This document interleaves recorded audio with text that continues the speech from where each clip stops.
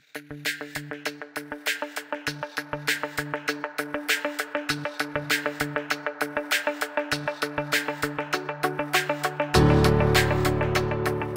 word design means different things to different people. Often it's associated with how things look. Often it's used as a noun, as in, that's a good design. But really, it's a verb. It's not an it, it's a how. It's a way of doing things. It's a way of thinking. And above all, it's a way of thinking creatively. Design and technology, in all their various forms and disciplines, are fundamentally about converting ideas and raw materials into the products and services that we all need and use every day of our lives. Everything around us has been designed, from the user interface of our latest digital app, to the car we drive, the clothes we wear, the buildings we visit or live or work in, much of the food and drink we consume, the TV programs we watch, even the deodorant we spray. They've all been designed. They've all been made. I think design and technology is key to the type of thing that we do. In the world marketplace, we are as good as any of our competitors, if not better. We are constantly innovating. It's key to our future in the UK, and I think that our engineering is strong, and it's strong because we've had 25 years now of design and technology taught at a very early level. Since its inclusion in the first national curriculum in 1989, we have been teaching design and technology in schools, from primary school right through to A-levels. This has provided pupils of all ages with opportunities to explore ideas and to design and make things that solve problems. In doing this, they learn how to use tools and equipment to create designs and to work with a range of materials. Design and technology is a phenomenally important subject. Logical, creative and practical, it's the only opportunity students have to apply what they've learnt in maths and physics. Our D&T in this school runs through every subject that we do. So it links to maths, it links to our literacy work, it links to our history, our geography. So our design and technology here always links to what we're doing, and it involves everyday skills that we're using all of our subjects.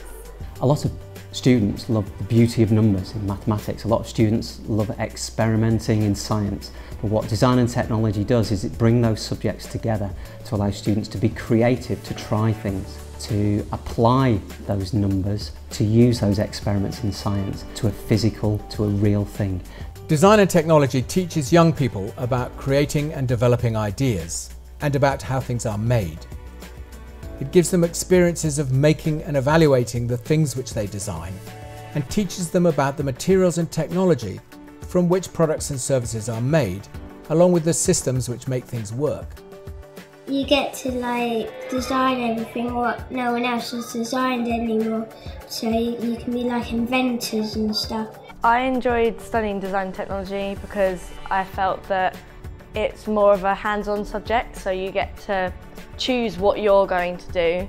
You get to design what you want to design, and whereas you don't get that in any other subject. In maths and science there is always a right answer to everything, and that makes it quite difficult for lots of people like me who are creative based. Whereas design, technology and many other subjects to do with making, it's all about if it can help then it's good and it's right, and if it doesn't work then you just got to make it work. When I did design technology at school, it was very much about the craft skills, and we were taught a series of skills, processes, tools and machinery, which of course is valuable, and we still do teach those, but now more importantly than ever we're looking at the process of being creative, solving problems in different ways, and I suppose ultimately taking risks and not being afraid of getting things wrong. So it is really quite different in that respect. For many who do design and technology, it sows the seeds of a passion which kick-starts further study at a graduate, technician or craft level, and a career in the creative, engineering and manufacturing sectors. I use on a daily basis skills that I first had exposure to at D&T at the age of 15 and younger. So I couldn't see how I could get here now, which is designing products that are sold internationally, without that first step of design technology.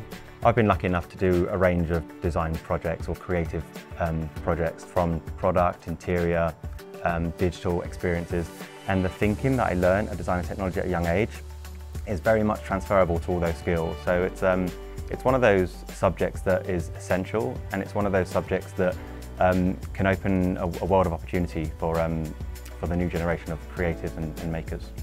I think design and technology teaches you the kind of skills and problem solving that you can use in lots of different jobs outside the kind of design industry. And I think it can lead to lots of different places beyond the kind of careers that you might expect. So I studied design and technology in school and then went on to study graphic design at university, and then got interested in advertising off the back of that, which led me to becoming a creative director at Wieden Kennedy, which is where I am today and which I love.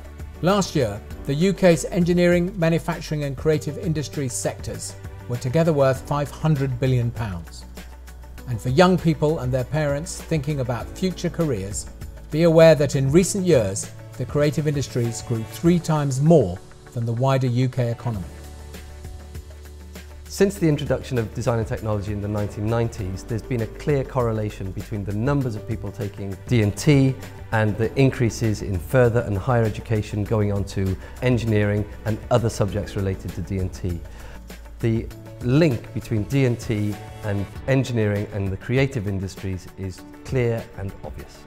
The latest estimate from Engineering UK predicts that we will need over 1.8 million new engineers in the decade leading up to 2022. In the creative industries, in design, in manufacturing, there simply are not enough people. And the result is, for our business, that means we're having to pay more and more to get the people that we want, and we can't even get the people that we want. So anybody at the moment going into that industry is going to have a myriad of choice for their career of where they want to go. And Nesta predicts that we will need a further 1 million people to fill new creative jobs by 2030. So there are great job opportunities for young people in these industries, and the opportunity to work in a rewarding environment in which creativity, imagination and innovation are highly valued. So career prospects are fantastic, but more than that, design and technology in schools gives fledgling scientists, engineers, linguists, lawyers and businessmen an experience of how the world works, of how things are made and how to think differently. Design and technology is a rigorous and challenging subject which builds a bridge between academic learning and its usefulness, relevance and application to the world. Well, I think design and technology in schools is absolutely vital for the rounded development of our young people. I see young people working together really well in groups and interacting really well with each other, chatting about their ideas. I see them problem solving all the time, and I also see that they're dealing with real world situations. It also contributes to important life skills and personal qualities, such as teamwork, resourcefulness and risk-taking. All learning is reinforced by the successful application of knowledge, skills and understanding in many different contexts. And the design and technology curriculum provides lots of opportunities for literacy, numeracy, computer skills and scientific knowledge to be practically applied across all stages of education. I cannot see how the future of our world will become what we want it to be without allowing our children to develop their creative skills. And if you take away from the curriculum a subject like design and technology, you are saying to children that that is not an important skill. That's ridiculous in today's education. In our business, we have to come up with ideas. We need to solve the world's problems, and you need to think of ideas outside the box. You can't do what everyone else is doing. You need to come up with new ideas, new ways of doing things, new ways of solving things.